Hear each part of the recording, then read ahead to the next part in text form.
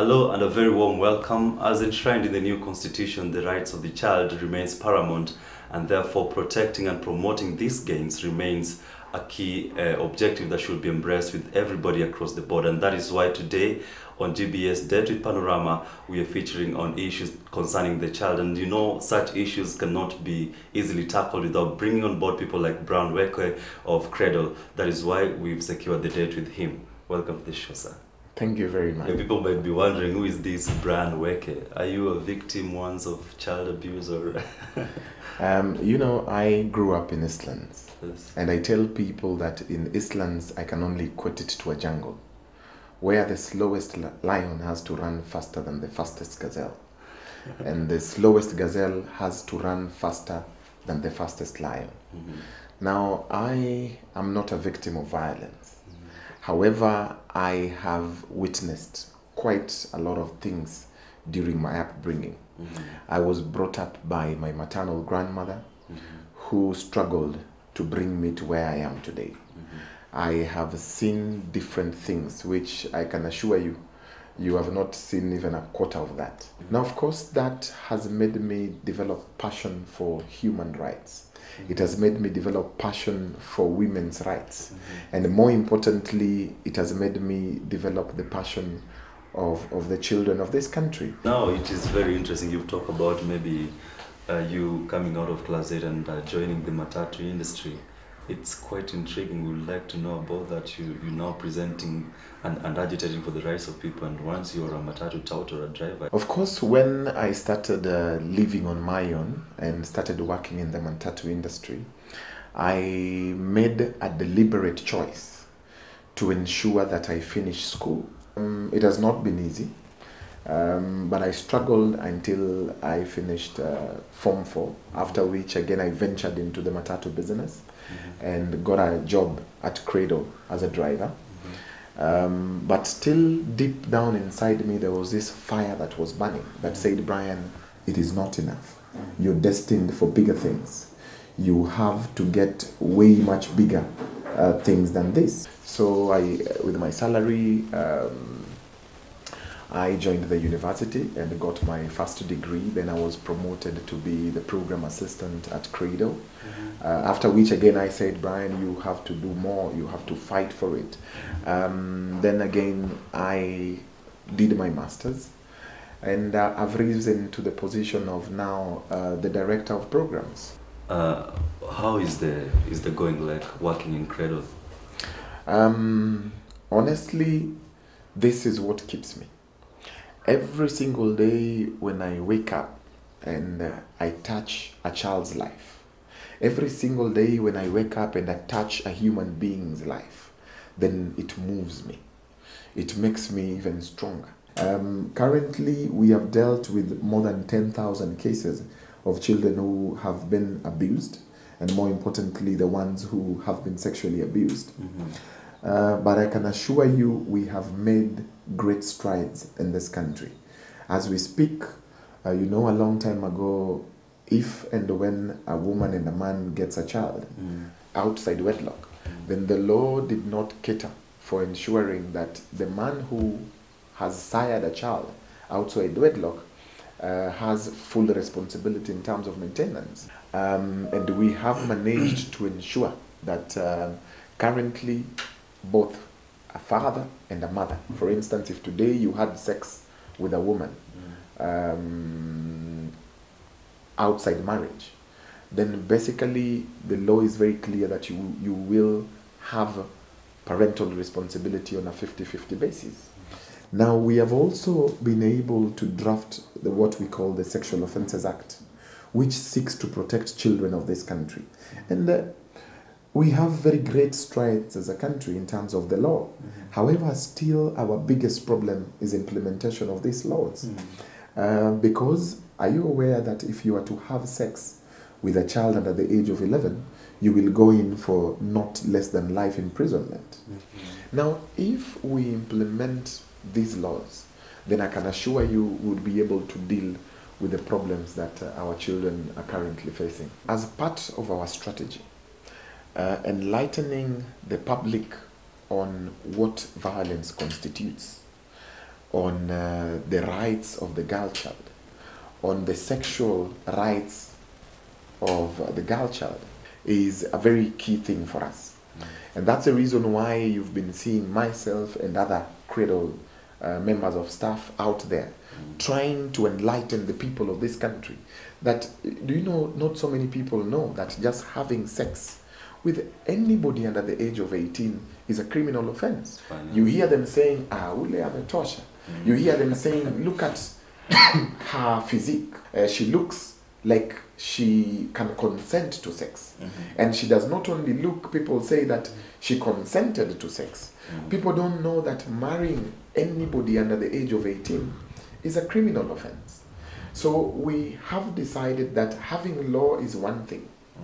Yes, we know that law acts as a deterrent measure and also as a response mechanism, but we want to go out to the public and say and teach them what the law provides for these things. We want to teach the public that you cannot possibly marry anybody under the age of 18 just by the mere fact that the parents have accepted and the child has accepted, because let me tell you, even if the child accepted, even if the parents accepted, you will still go in for a very long time. And in the society, we know that activists, they're facing a challenge of maybe having their all dedicated time to what they're doing, in that they don't have time for the family. Is it a challenge to you also? As a father, and this is what I've been telling so many people, as a parent and as a father, it is important to understand that you have to create time for your child. And not only create time for your child, but build a serious relationship with your child. If you were to say like the girl child is now like enjoying massive protection than the boy child, is it true, if I were to say that? That is a misnomer.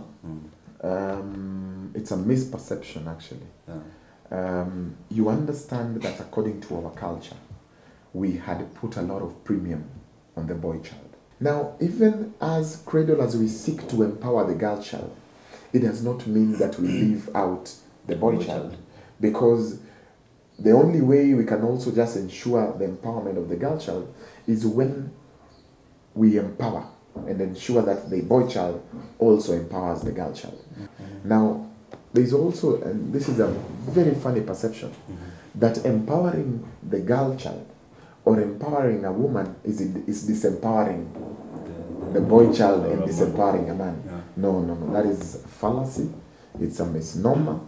It is untrue completely. Yes. Privy to the fact that we could be having some people who are not maybe alive to these changes that are coming in. What are you doing, you people who are in the front, in the child front? As you've seen, we are engaging in a massive campaign, and this is not only the cradle, but the entire civil society. And I would want to urge the government to invest heavily in ensuring that people understand these progressive laws that have come up. Because we are very quick to point the fact that we have a new constitution, but so many of our people do not understand what is inside there. Now, having a good constitution is one thing, but having an empowered and enlightened populace of this country is another. And the constitution is only as good as the people who can agitate for it. Yes. And I'll maybe getting more personal into your life, Mr. Brian Weke. Maybe I would like you've made mention about you having a daughter, but I would like you to maybe broaden further. Are you married? And just about your family. Married, I am not. But I am in a serious relationship. And hopefully in the next year or two, we will get married. And how about your daughter?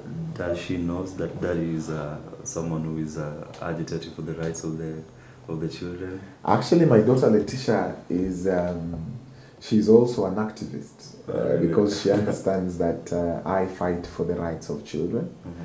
And even many times, for instance, when people were suffering in Turkana, my daughter Letitia gave up lunch break for the entire month and said, "Daddy, the money you give me for my break, Why don't you send it to Kenyans for Kenya? And you see, she understands that even at that particular age, she still needs to understand there are people who do not have. And that is something that I've managed to make her understand. And she's made her decision. So she's an activist. Sometimes when she wants to play, she tells me, Daddy. When I say, no, you cannot go down to play. She says, Daddy, you know, playing is part of a child's right. So I tell her, it's fine, you win, you can go play. And maybe 10 years to come, where do you see the fight for the children going to? I can assure you we have made great strides. If we have a reformed police that will be able to enforce laws in this country, and I highly feel that we are going to do that, I am seeing light at the end of the tunnel. Yeah. And you know, the only way we can secure the future of this country is if we protect our children, because they are the future of this country. So we have to empower our children, because that is the ticket to our future. Because we are quick to draft very good pieces of policies, legislation, Vision 2030. What Vision 2030 if we cannot protect our children? Because they are the ones who are going to take the mantle of leadership in this country. If we were not protected, then we would not be where we are. And I think I want to urge Kenyans, please, it is a high time that you protect the rights of the child. You protect children, not only yours, but even the neighbors. Not only the neighbors, but even your brothers. Not only your brothers, but even for your sister. Not only for your sister, but even a stranger. It is a high time that we need to get involved. Yeah. It is a high time that we need to come out and protect the interest of this republic, which is actually protecting our children. Yeah, and it's also quite impressive that your leadership role has been also translated into the political arena, whereby we're seeing you lead by an example as a youth, rising to leadership, as we saw in the Kamkunji constituency case. And now there's rumors right about you maybe wanting to be one of the members of parliament in the East African Community Parliament. Is it true? What I've seen consistently happening in this country is that professionals, people who have gone to school, the elites of this nation, the good people of this country, they sit and say, politics is that. They sit and say, these people are not doing good to this country. But there's a saying that says that evil exists not because of the existence of bad people, but because good people like yourself and myself do nothing. Now, the only way we can be able to democratize this country is that the young people of this country needed to arise. The great people of this country like yourself, like myself, the professionals need to get into politics. The truth is, yes, my name is one of the names that will be floated to become the Member of Parliament of East African Legislative Assembly.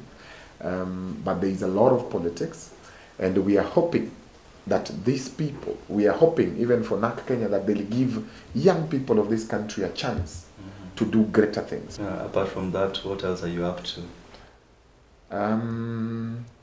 As Kenya moves along, I will be able to tell the people of this country what we will want to do in the future. But hopefully, bigger things that will be able to ensure that our young people are represented at a very high level. Why don't we use our strengths as young people? Why don't we use our numbers to bring one of our very own to lead this country? And we use those older people as our goons, the way they use us. So in a nutshell, that is it. Well, thank you very much for having joined us for this very important discussion. Thank you very much, my brother. Well, viewer, we've been speaking to Brian Weke, and I tell you, this man speaks nothing else but the children's right. And for me, my name is Jojo Kachi. See you again next time.